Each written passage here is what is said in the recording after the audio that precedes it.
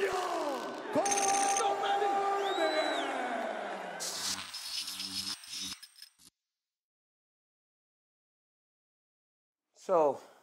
I'm sitting here at the Holiday Inn Suites in Las Vegas, and I'm laying in bed, and tomorrow night, Miesha Tate fights. This is a woman that was retired, came back, but she came back for the sole purpose of chasing a championship, fighting Amanda Nunes again.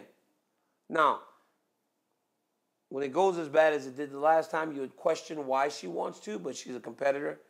And that's what she wants, and that's what she hopes to get, especially if she can get past Ketlen Vieira tomorrow. But that is not the root of the video. That is not the reason that we are here right now. We're here right now because Miesha Tate comes back where she left the job at ONE FC, where she was essentially the president of the company or something to that effect, maybe a matchmaker or something, I'm not exactly sure. But she had a very important job within that organization, making good money living in Thailand, where it's not expensive to live, started a family, but her drive to become champion again was so strong that she came back to fighting. But then when you think about the way the landscape of the game is, Dustin Poirier fought Conor McGregor for a third time, opposed to taking what was a guaranteed title fight. Max Holloway, who just won very recently, is supposed to be in line for a title fight with the champ Alexander Volkanovski, but now is saying maybe the money fade out there is McGregor or someone else. Obviously, not anyone else, honestly, McGregor. The money fight's McGregor.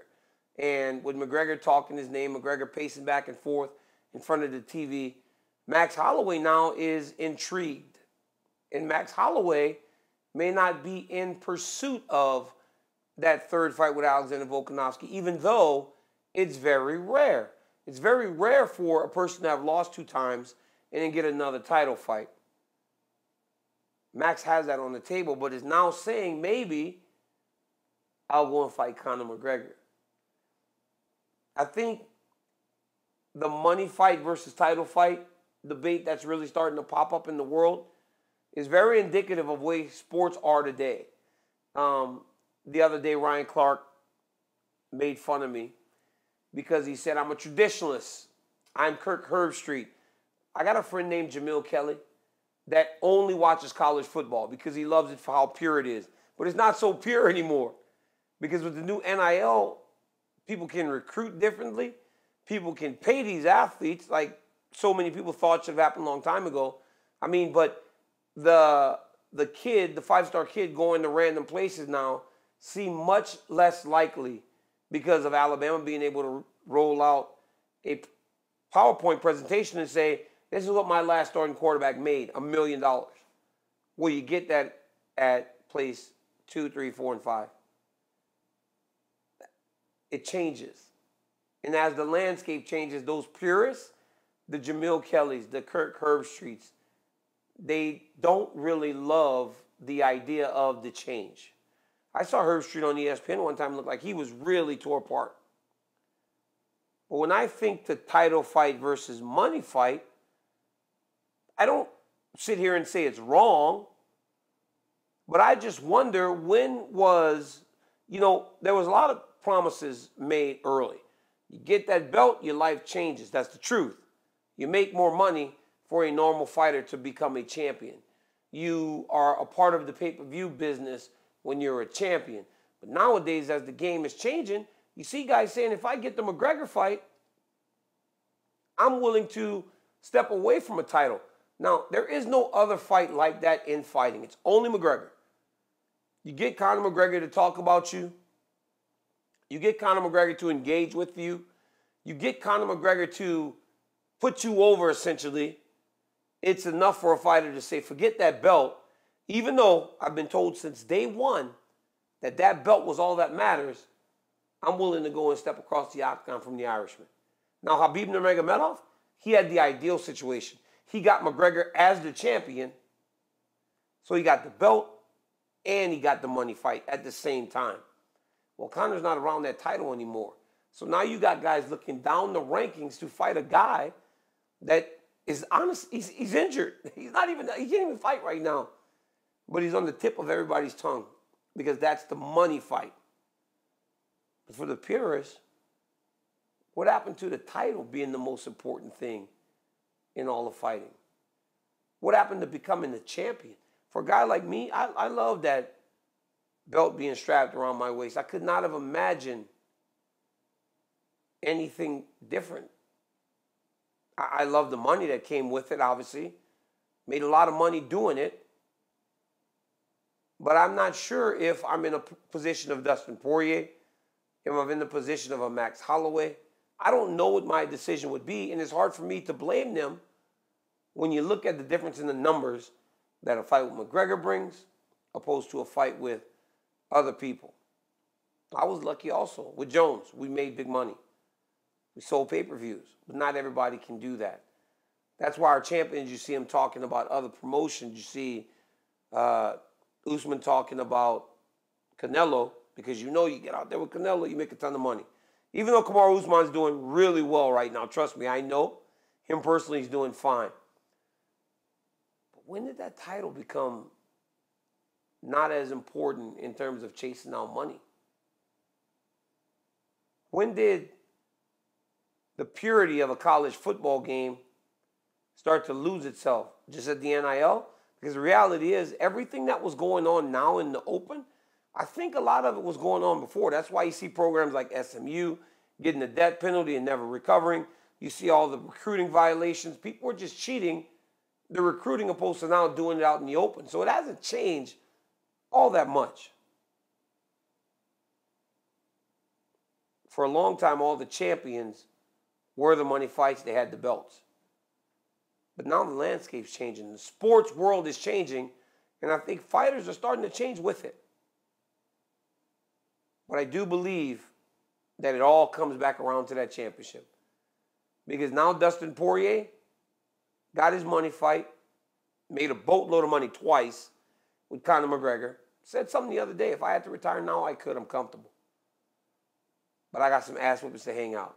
So it ultimately goes right back to that 13 pounds of gold. And you have to hope that in that money fight, it elevates you to the point that you become the man at the top of the marquee that can move that needle. I know for a fact, and my man Habib, one of my better friends, Habib may not see eye to eye with Conor McGregor, but there is no doubt in terms of what that fight did for Habib Nurmagomedov. He gained like 9 million Instagram followers on the night. And that wasn't just because of the brawl. It was because of who the brawl was with and all that happened surrounding the fight. The bad blood between these two will never die, will never dissipate. But what can't be questioned is the impact that Conor McGregor had on Habib Nurmagomedov's career in terms of visibility and helping him to become who he is today. And I think Max Holloway wanting the same thing. I think Dustin Poirier got the same thing. I watched Dustin Poirier, his social presence has expanded since his fight. But ultimately, it goes back to the 13 pounds of gold. And ultimately, it goes back to what college football looked like back in the day. I mean, I'm still waiting for that new college football video game.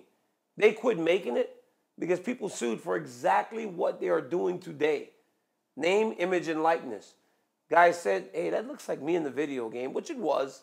There were a lot of guys in the game with just no name on their back. It was quarterback number 14 from Nebraska. Well, we know who that is. We are number 10, Tommy Frazier. We knew it was Tommy Frazier. We knew it. There just wasn't his name on the back of the jersey. But today, you bring that game back, you can get paid for it. I don't mind it as much as people try to make it seem. I don't mind the game changing around us and the people changing with the game. But ultimately, I think when it's all said and done, those memories with that title is what really does kind of stay with you. Because, look, you can have all the money in the world. You can make all the memories. But the memory of standing there and getting that belt wrapped around your waist is one that cannot be replaced. So, guys, take the money fight if it's there.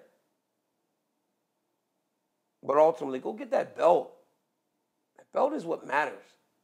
That belt will allow for you to go and tell your kids and your family at some point, I was the best fighter in the world.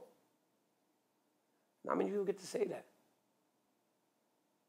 So, money fight versus title fight. I love what Miesha Tate's doing. Miesha said, you know what? This belt motivates me. I want to be the champion. But I also love what Dustin Poirier did in the summer and said, let me get my money.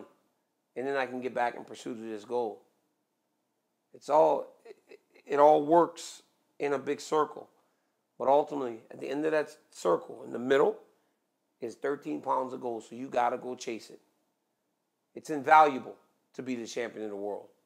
I chase it in wrestling. I chase it in fighting. When you become that, nothing matches it. So get your money, but ultimately go get your belt. Guys, I didn't want to not do this tonight because I just forget stuff so crazy. Now I don't know what's going on. Sunday, another Tale from the Hood, and boy, it is a good one. I'm talking drunk fighting. I'm talking uppercuts, kicks. This one is going to knock your socks off, so be ready for it on Sunday. Remember, guys, like, subscribe, leave your comment. Tell me some of the things you guys want to see out here. And I appreciate you guys all following me on my YouTube page and for the rest of my career. So like, subscribe, and I'll see you all later.